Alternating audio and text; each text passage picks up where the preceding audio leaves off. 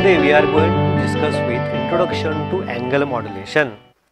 We know modulation. Modulation means we change any one of the property of carrier, either amplitude, either frequency or phase, according to instantaneous value of modulating signal. When we change amplitude of the carrier signal by keeping constant frequency and phase, it is called as amplitude modulation. In short, it is written as AM. When we change frequency of the carrier by keeping amplitude and phase constant, it is called as frequency modulation, FM. And when we change phase of the carrier by keeping constant amplitude and frequency, it is called as phase modulation, PM. We know amplitude is always a vertical movement and frequency and phase are always horizontal movement. Means whenever there is some horizontal movement, means there is a change of frequency as well as there is change of phase. Means FM and PM are both dependent on each other. That's why modulation is classified into two types. One is amplitude and second is angle modulation. And in angle modulation there are two types. One is called as frequency modulation and second is called as phase modulation. Advantage over AM are noise reduction, improved system fidelity and more efficient use of power.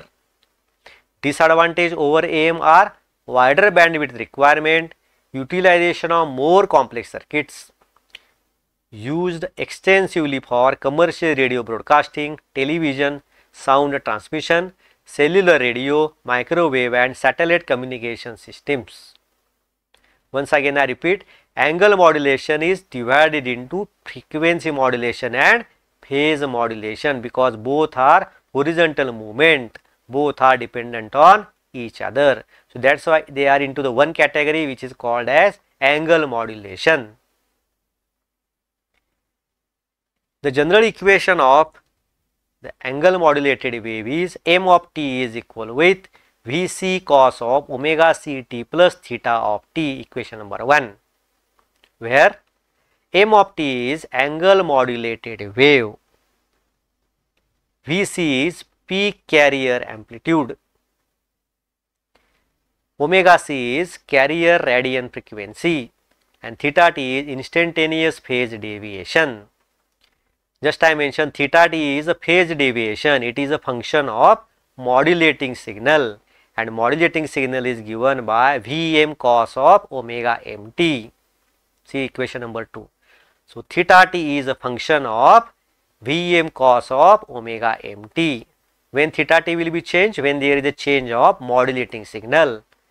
So theta t will be f, that is a function of Vm cos of omega mt, equation number 2, where omega m is modulating signal radian frequency and Vm is the peak amplitude of the modulating signal.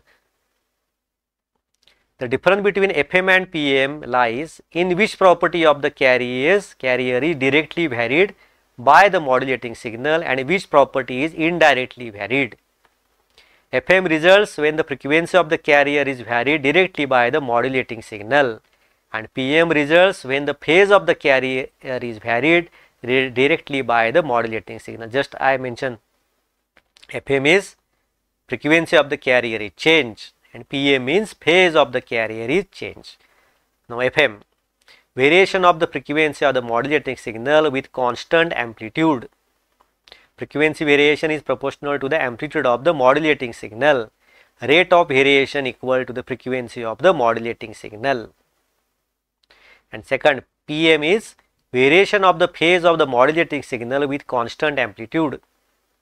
Phase variation is directly proportional to the amplitude of the modulating signal and rate of variation equal to the frequency of the modulating signal. Now angle modulation representation in frequency and time domain. Look at the diagram, the right hand side, the x axis is the frequency, middle one is written as Fc. Fc is called as carrier or center frequency and there is a sine wave where Vm plus Vm is the positive peak, maximum positive peak and minus Vm is maximum negative peak. Now Vm of t is given by the formula Vm sin of omega mt, and omega mt can be written as 2 pi fmt. See the diagram. Whenever fc is there, when the frequency is fc, then modulating signal is not going to change, it is 0. And as modulating signal goes on changing, when it is a positive peak, the frequency fc is increases and becomes fc plus delta f.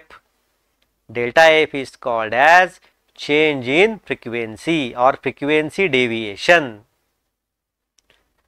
So positive peak we are getting highest frequency fc plus delta f, and lowest peak minus Vm we are getting fc minus delta f.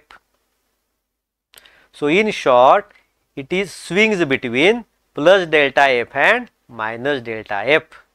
So it is called as total carrier swing in FM is 2 into delta f. On positive half cycle it is a plus delta f, and negative side it is a minus delta f. So total carrier swing will be 2 into delta f. This is the angle modulation representation in frequency and time domain.